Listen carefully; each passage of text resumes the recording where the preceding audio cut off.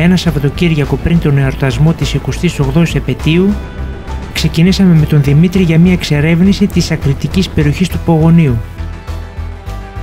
Θα οδηγήσουμε στα παιδινά τμήματα που διατρέχει ο μικρός ποταμός Γορμός και θα ανεβούμε στο όρος Νεμέρτσκα.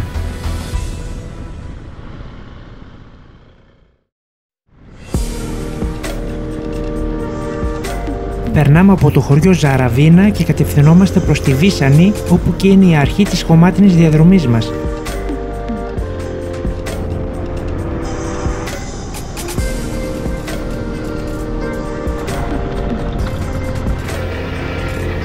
Η Βίσανη έχει πλούσια ιστορία και σήμερα αριθμεί 234 κατοίκους.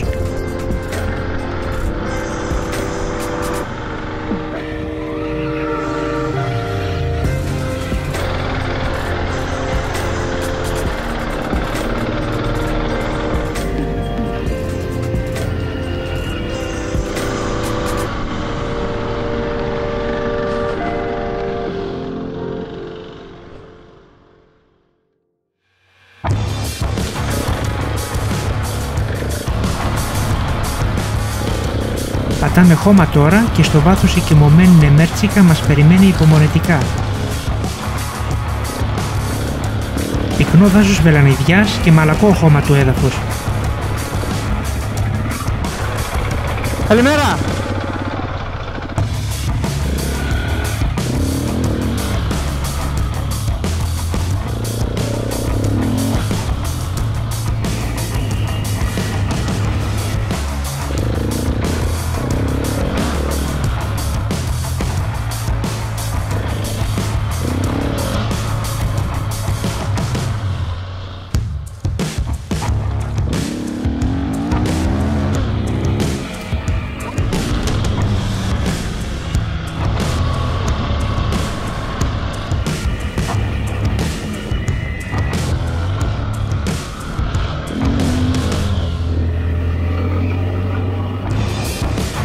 Αυτήν την εποχή το ποτάμι δεν έχει καθόλου νερό.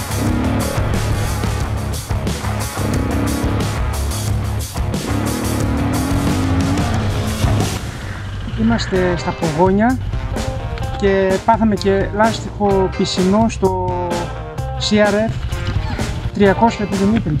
Τώρα θα κάτσουμε να αλλάξουμε την τρέλα.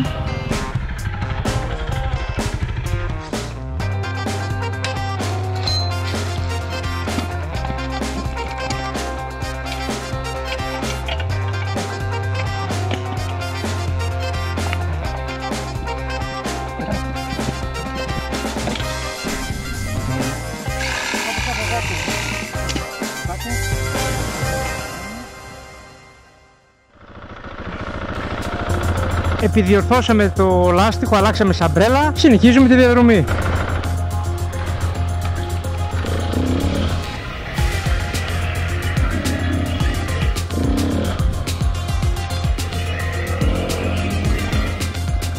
Περνάμε πάλι την κήτη του ποταμιού και μπαίνουμε σε σκληρό πετρώδες έδαφος με πλάκες.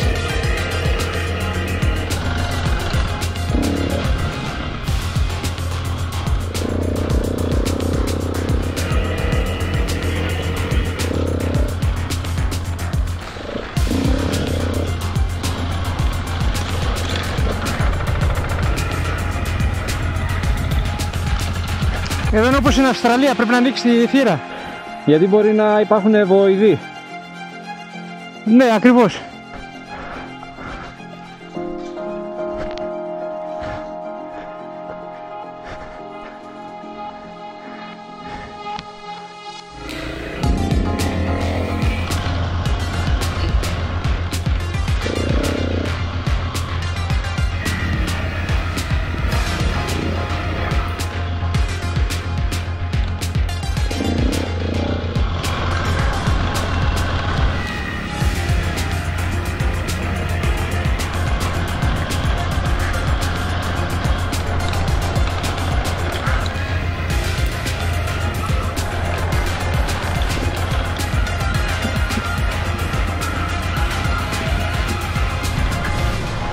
Φτάνουμε στο πολύ εντυπωσιακό και φημισμένο γεφύρι του Γκρέτσι.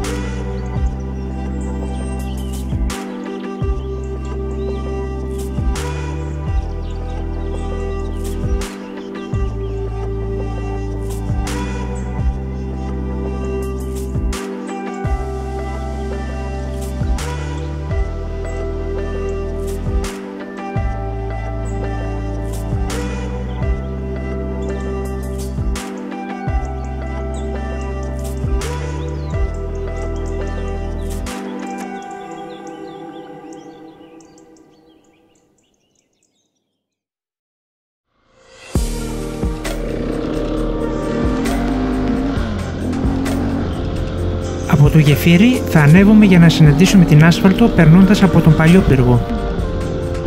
Και είναι Νεμέρτσκα στο βάθος μπροστά μας.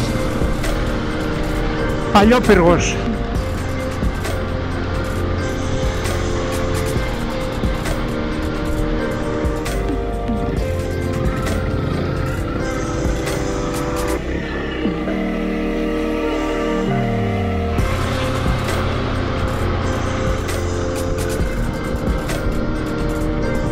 Απέναντι φαίνεται η Τύμφη. Θα καταλήξουμε στην κάτω Μερώπη για ένα σύντομο διάλειμμα.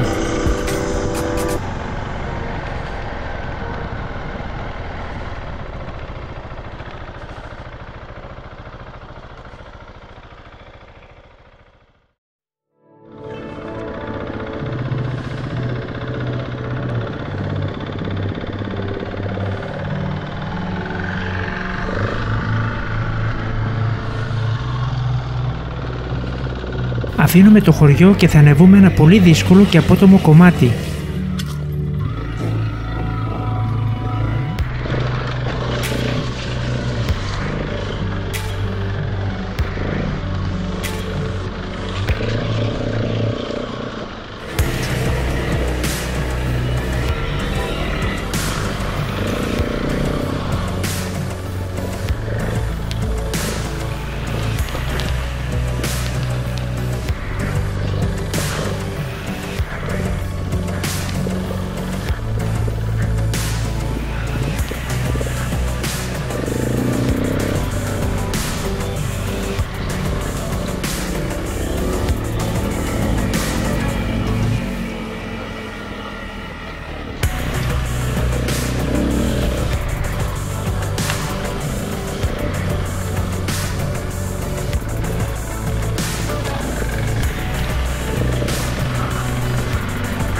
Τρομερή κλίση έχει.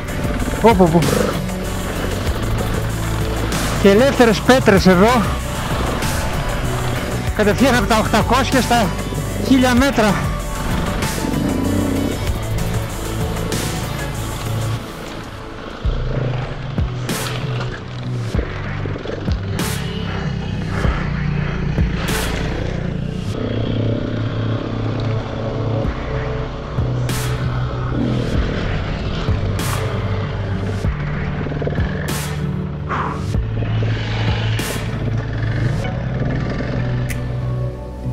Φτάσαμε στο οροπέδιο και από εδώ θα ανεβούμε σιγά σιγά πιο ψηλά στη Μερώπη.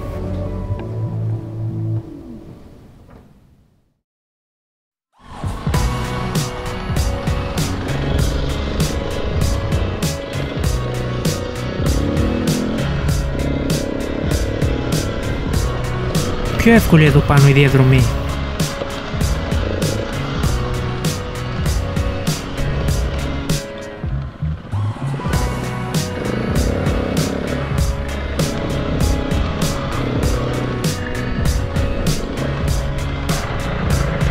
Πολύ όμορφο μέρος και προσφέρει καταπληκτική θέα.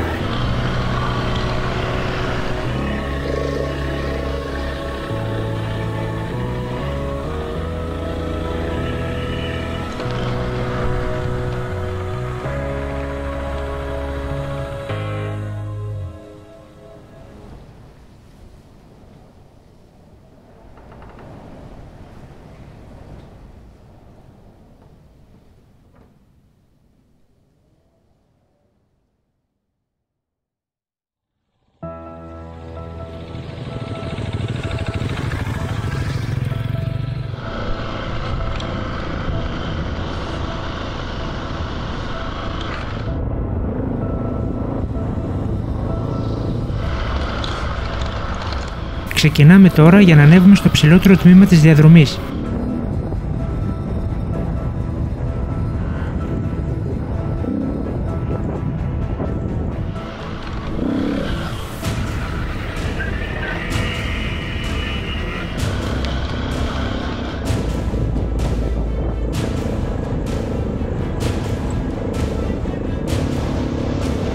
Γίνεται πιο αλπικό το τοπίο και η θέα ακόμα πιο εντυπωσιακή.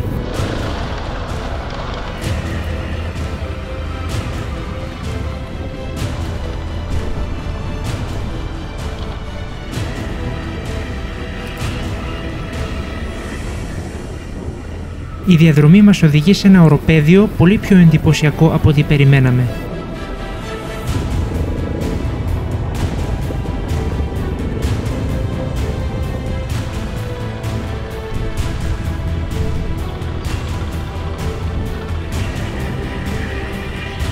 Καλό.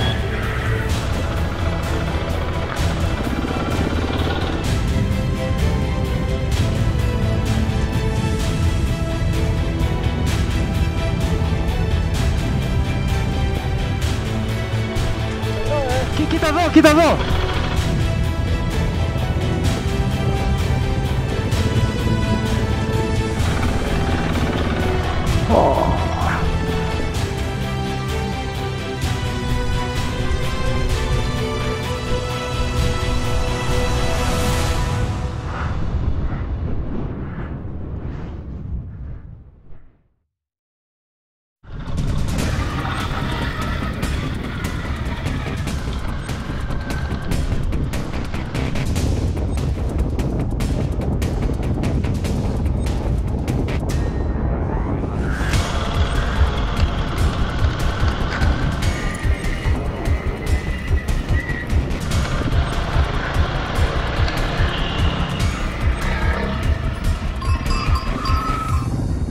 Φεύγουμε από το οροπέδιο και συνεχίζουμε για να πέσουμε σε χαμηλότερο υψόμετρο.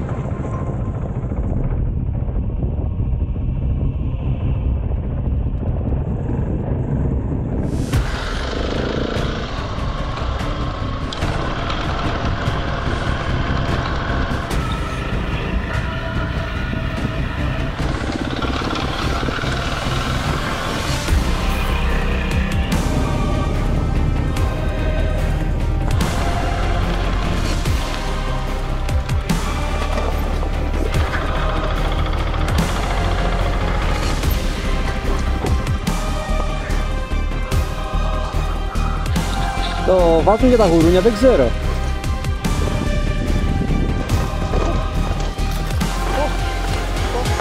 Ω, εντάξει, δεν έγινε τίποτα. Λες να μην περνάει, να μην βγαίνει. Θα φύγουμε από την Νεμέρτσκα και θα κατηφορήσουμε προς τον Πωγωνίσκο.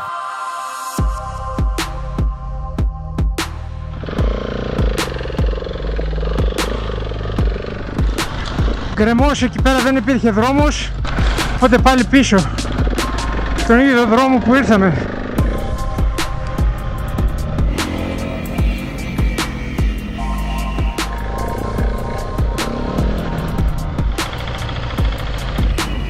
Θα κάνουμε μια μικρή παράκαμψη λόγω του χαλασμένου δρόμου.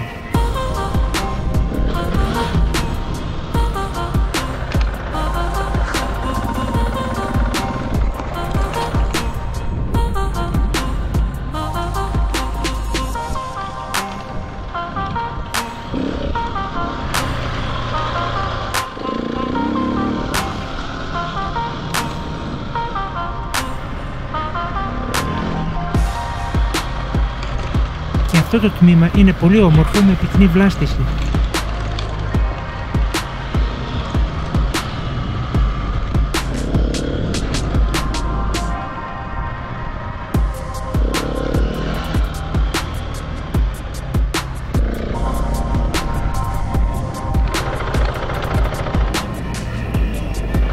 Πωγωνίσκος. Ο Πωγωνίσκος είναι ένας πολύ μικρός οικισμός απομονωμένος σε αυτό το μικρό λεκανοπέδιο.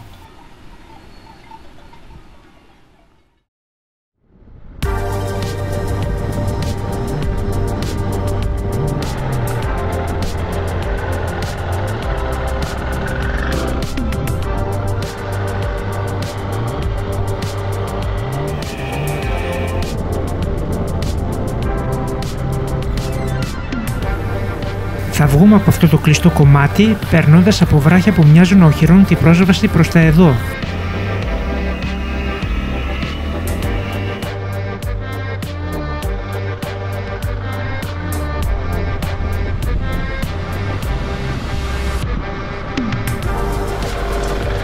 Κινούμαστε προς το χωριό της Μολυβδοσκέπαστης.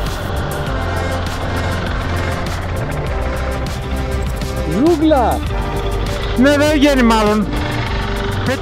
Βγαίνει μάλλον. Πάμε!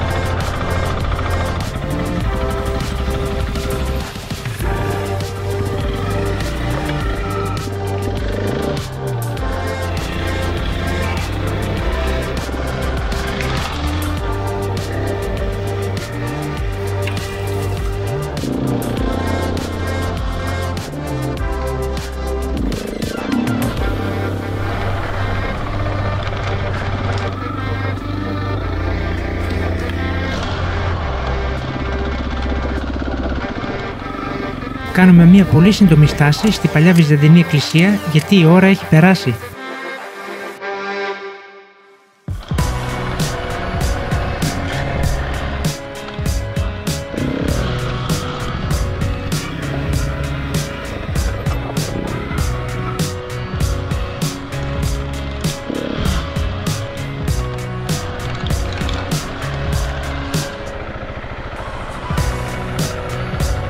Πάμε να συναντήσουμε τον ναό τώρα. Άλλη μια μικρή στάση στη Μονή Μολυβδοσκέπαστης.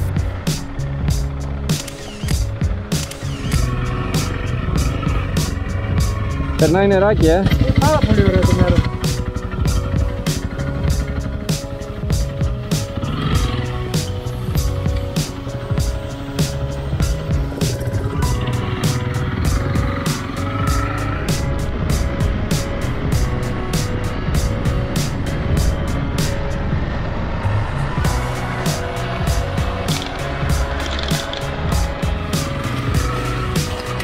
Τελευταία στάση δίπλα στο ποτάμι.